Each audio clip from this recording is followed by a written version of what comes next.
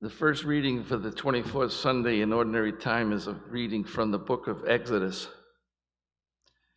The Lord said to Moses, "Go down at once to your people, whom you brought out of the land of Egypt, for they have become depraved.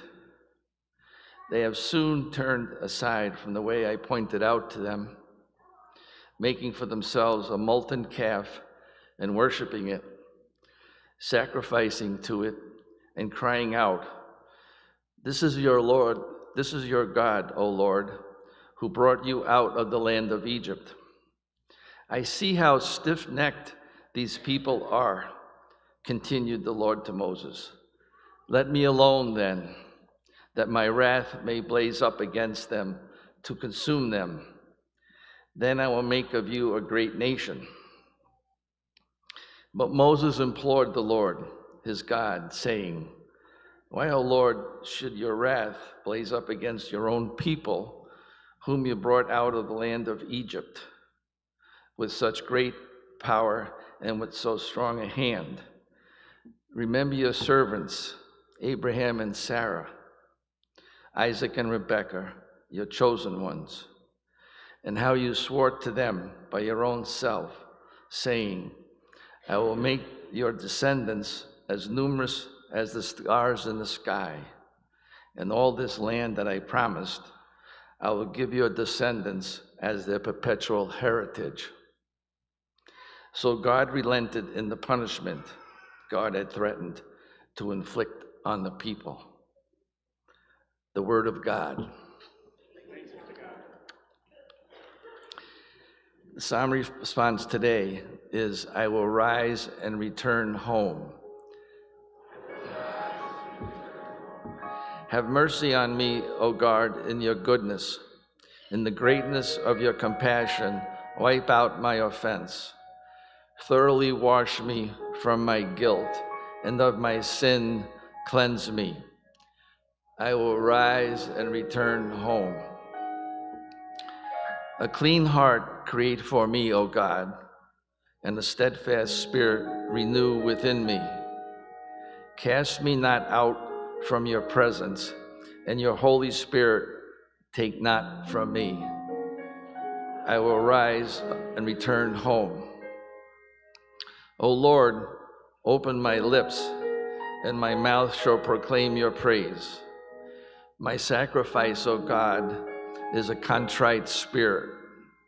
A heart contrite and humbled, O God, you will not spurn. I will rise and return home.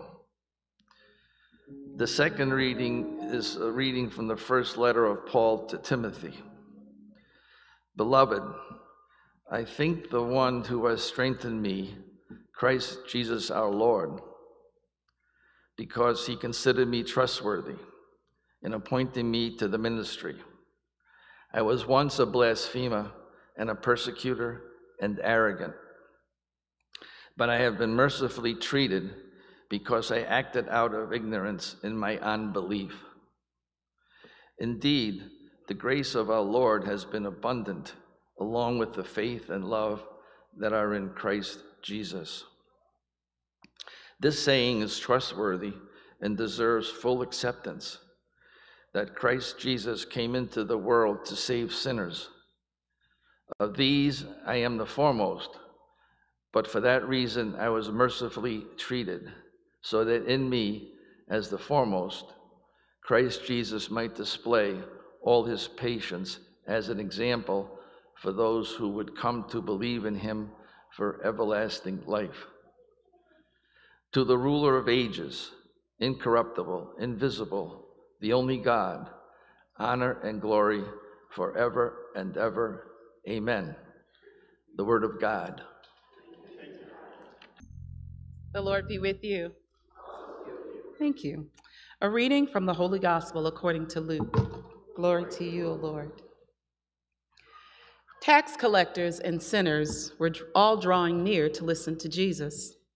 But the Pharisees and scribes began to complain, saying, "This man welcomes sinners and eats with them."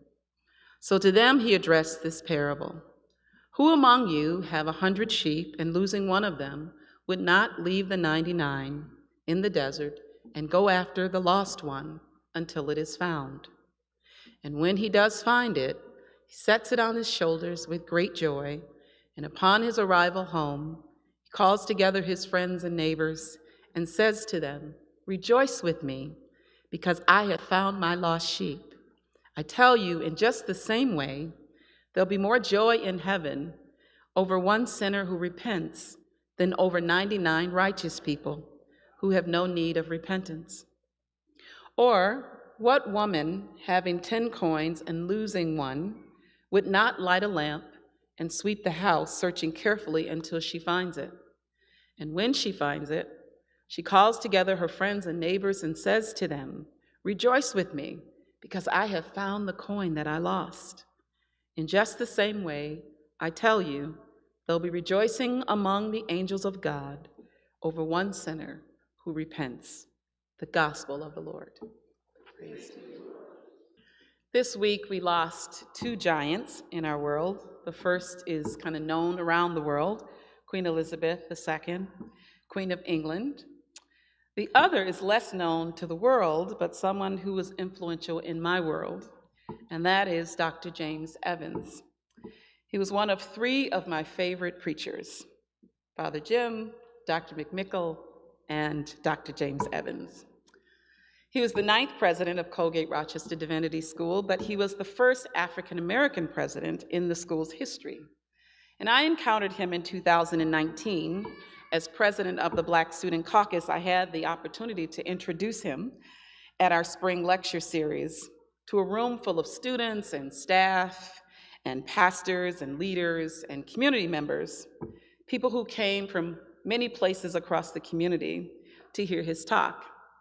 He was not only brilliant in his theological perspectives, but his use of humor and humility and compassion and challenge for transformative change just kept you on the edge of your seat. Dr. Evans was known for his inclusion, his inclusive commitment in advocating for individuals and groups who were historically underrepresented. His role as president of CRCDS and a member of the Baptist Ordination Review Committee, he was one of the first in our city to really model courage in appointing women and promoting them, members of the LGBTQI community, and people of color in ministerial roles. And these decisions that he made often resulted in criticism outside of and within the institution. But his commitment to the full family of God is why people love to come and hear him preach and teach. And he is someone whose life has touched everyone that he's ever met, and he's left an indelible footprint on our city. But I realized that Dr. Evans didn't just come up with this notion of inclusion on his own. He got that notion from Jesus, who shows up in this gospel today as someone who has attracted the attention of leaders within his religious institution for welcoming sinners and eating with tax collectors and sinners. They had a problem with Jesus welcoming these people to the table for a meal. Tax collectors, who were often viewed by the religious establishment as sinners, were drawn to Jesus. There was something about Jesus that tax collectors like Matthew would leave their posts and ordinary people at the invitation to follow Jesus. He was a great preacher, he was a great teacher, a gifted healer, compassionate leader, a Messiah, and an activist. Someone who was actively involved in the Palm Sunday protest against violence as he rode into Jerusalem on a donkey as a nonviolent king. He spent his ministry life in social cause of re-enfranchising those on the margins and on the edge of society, reconnecting them to power, to love, to forgiveness, and the presence of God. People like lepers and blind people and widows and women and children and those whose illnesses or occupation caused society to deem them unworthy to hang out with God. So whenever Jesus shows up, word spreads fast that he is someone that you need to check out. You got to hear him. So there Jesus is, drawing people from all walks of life, coming to hear him teach. Problem is that the religious authorities, according to their standards, had identified these people as sinners and unworthy, people in their estimation who lived in contrary to the interpretations of the law and godliness. Especially tax collectors, they had a real problem with them because they were known for their dishonesty at times, extortion. Sometimes they would habitually collect more than they were due. Sometimes they wouldn't post up the regulations, so people didn't always know what was expected of them. Sometimes they'd make false valuations and accusations. And the fear was that by hanging around them, Jesus was simply ignoring purity boundaries by breaking bread with sinners. There were teachings in their tradition that kind of held up this kind of thinking. Teachings like, let not a man ever associate with a wicked person, not even for the purpose of bringing him near to the Torah. In the Mishnah, there was an expression that said, keep thee far from an evil neighbor, and consort not with the wicked, and lose not belief in retribution. They accused Jesus of welcoming and eating with sinners, and contrary to the interpretation of religious teaching. Now, we are not foreign from this thought, because we were at Corpus Christi. We too were accused of acting contrary to church teaching. There were church teachings that made what we were doing problematic to our religious institution. We were told that having women on the altar dressed in ministry clothes and desiring ordination was contrary to the interpretation of church teaching. We were told that providing gay marriages and standing up for marriage equality was contrary to the interpretation of church teaching. And finally, we were told that welcoming everyone to communion table was contrary to the interpretation of church teaching. Well, 23 years later, we are enjoying a new interpretation of church teaching from the very heart and life of Jesus that creates room for not only women, but LGBTQI and anyone who needs Jesus to know that they are always, always welcome at this table.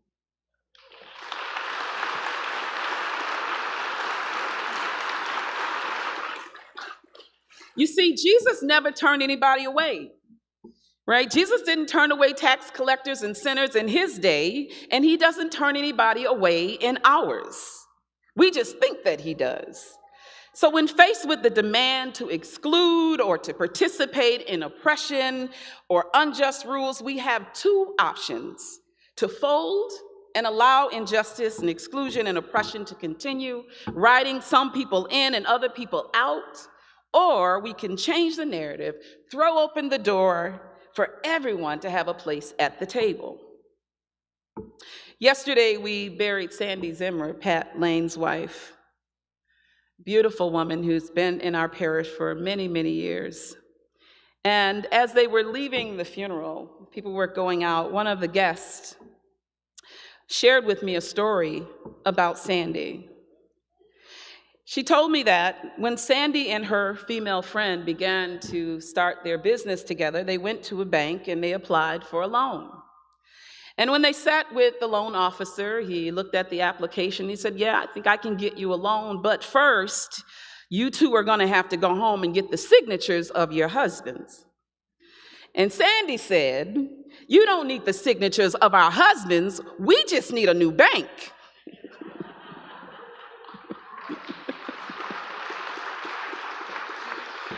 She refused to cooperate with discrimination and devaluing of women. She knew they needed something new. And that Jesus in this gospel, he models something new for religious leaders. When met with critique about inclusion, he tells the authorities these two parables. The first, the story of the lost sheep, and the second, the story of the lost coin. Jesus changes the narrative of who belongs at God's table. You see, we're living in a time of heightened struggle. As a society, we are struggling for racial justice, for health and well-being in the midst of a pandemic, for an end to sexual and gendered forms of violence, for interreligious respect and friendship, for a future that is environmentally safe for our children, and so much more. And so now is not the time to limit grace and love and inclusion. It's the time to ramp it up. And that is what Jesus tells us in these parables. In the first parable, Jesus tells us that he knows his audience, right? He's challenging those who are questioning whether he should be eating and welcoming sinners. He gives them a story about lost sheep, understanding that they would understand the point in his story. Sheep getting lost. This was a society that depended on the sheep business as a staple profession to keep food on the table, to contribute to economic stability of the community. From sheep came all kinds of things. It came milk, and they were temple offerings, they were clothing, you could get meat from them, and so much more. One could not afford to lose a sheep from its herd. So Jesus poses a reflective question to his hearers that they would definitely understand to help them make the connection of inclusion and the value of every human life. He needs them to reclaim those who they have written outside the human family as lost back in. They saw them only as sinners who were lost, and they forgot that they were still sheep. You know, sometimes we may get lost, but we're still part of God's family with a place always reserved for us at the table. So Jesus tells them, what person among you having 100 sheep and losing one of them would not leave the 99 in the desert and go after the lost one until you find it? And when you find it, you set it on your shoulders, and with great joy, upon arriving home, call your friends and neighbors together and say to them, rejoice with me because I have found my sheep. I think of the image of God celebrating over us. And I think of Lauren Orzetta Fry, our hospitality minister. You know, anytime that she discovers some good news, or if it's your birthday, she'll come in your room and she's like, it's your birthday, it's your birthday. I was like, that's what God does. And see, this is good news for us, right? Those of us who have ever been lost or felt insignificant, thinking that we don't matter to God, that God's got other people and other things to worry about besides us, that I'm too lost for God to reach me. And sometimes people tell me that, but Jesus comes today to prove that thinking wrong. Geesh, if getting lost is what writes us off, aren't we all in trouble? Because in fact, we've all felt lost at some time or another, and it was God's grace that found us. Whether it was through a struggle, a loss, a hurt, or a disappointment, God found us where we were and brought us home. We're never too far away that God can't find us. In fact, so many new parishioners tell me that the first time I came to Spiritus Christi, I felt like I had come home.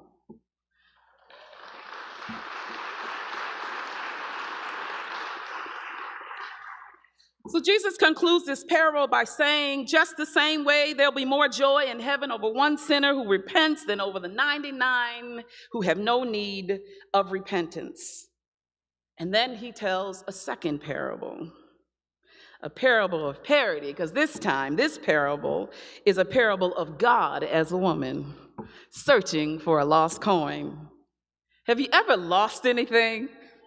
Maybe your bank card or your wallet or your keys. You know, I lose my keys just about every day. And I am often frantic searching for them. And when I find them, there is this kind of resounding celebratory, yes, I got them, I found them. So you can feel it in this story about the lost coin. In this parable, God is a woman who has 10 coins and loses one. And she could have written it off and said, well, you know, I got 9 left. But no, the scripture says that she lights a lamp and she sweeps the house, searching carefully until she finds it. In other words, God is turning the house upside down, searching for this lost coin. Sweeping frantically, pulling out the drawers of clothes, moving the furniture around, leaving nothing unturned. Why does God do that? Because the coin represents humanity, all of humanity, because it's important that you know that you are valuable, that you're not replaceable. God wants to find us, and when she does, there is great celebration, so much so that she calls together friends and neighbors and says, "Let's party." So don't you ever believe that God doesn't rejoice over you, that you aren't special to God, and that you don't belong at the table with Jesus. You do. Who belongs at the table? At God's table? Everybody. It doesn't matter what mistakes we've made or how anybody else sees us in our life. Just as Jesus puts the tax collectors and the sinners on his guest list, we are on that list too. The invitation of inclusion always has a beginning, but it has no ending. There are no insiders and outsiders. Communion with Jesus is not a reward for the righteous. It's a message of love, forgiveness, inclusion, and embrace of all. You see, because a meal is a very personal affirmation of value. Think of all the meals that you've provided and all the people that you've had around your table.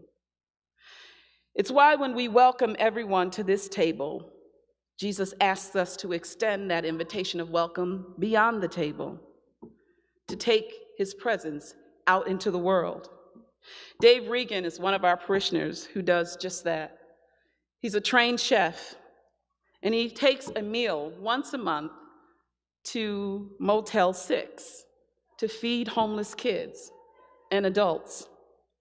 Providing a meal to them is an affirmation of their value, not only to Dave, but to God. And I'm sure they feel that. You see, there's so much connection that happens around a meal together. This Saturday, I attended the reception for Sandy after the funeral, and I went up to a table and said, "Is anybody sitting here?" And there was no more room at the table. But they right away, in spiritist fashion, said, "Reverend Maya, just get a chair and pull it up. We'll make room for you." And so a guest brought a chair over from the next table and made room for me, and we laughed and we shared intimate stories about each other's lives. We looked at pictures. We learned so much about each other, and we left so much more and so much deeply connected to one another than when we started. So imagine that scene around Jesus' table with the tax collectors and the sinners. Imagine the conversations that were happening there. Of course, there's great rejoicing in this gospel over one sinner who repents, because you can't be at the table with Jesus and not be changed. It's why we take communion every week, because Jesus changes us. When we spend time taking in his presence, we are transformed. We are better able to serve the world. One of the stories that I will never forget was there was a murder that happened almost at the corner of my street. It was just a little bit around the corner on Dewey Avenue. And I woke up one morning and God spoke to my heart and said, "I want you to go where the young man was shot, and I want you to preach this message of peace and love." And I said, "Really?" So I went up to the spot where the young man was killed, and it's a little tiny parking lot, a bunch of cars there. And I thought, God, this is not even conducive to gathering people to do any kind of service. So I decided to go across the street to Dr. Evans' church. And I asked him, I told him what God had put on my heart, and I asked him, do you think I could have the service outside of your church on the lawn? And you know what? Right away, without question, he gave it to me. He gave me his church grounds to do the service. And I will tell you that we ended up being called right back to the place that I thought wouldn't work. And it turned out that over 100 people showed up on that corner for that service, and many lives of young people were touched and changed. But I realized that it was God who created the table for the community We just happen to be invited guests on the list. And that is because Jesus knows that it was important not only for the scribes and the Pharisees to understand that God wants to welcome and eat with all of us, but he knew that we are called to bring God's dinner party everywhere we go. And when we do, we change the narrative that makes God visible, makes God accessible, and lets the world know that everybody is welcome.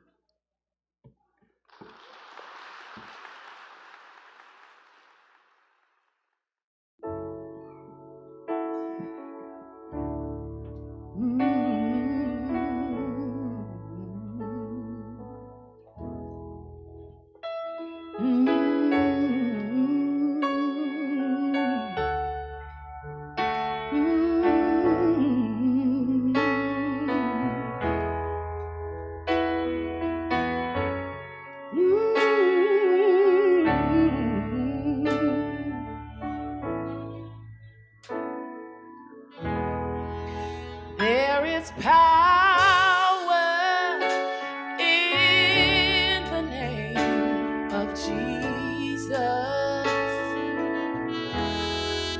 There is power in the name of Jesus. There is power in the name of Jesus. Break every chain, break every chain, break every chain, break every chain, break every chain, break every chain. Help me sing. There is power, power in the name of Jesus. There's power in the name of Jesus. There is power in the name of Jesus to break every chain, to break every chain, break every chain. Oh, break every chain, break every chain, oh, break every chain. There's an army rising up. There's an army rising up. There's an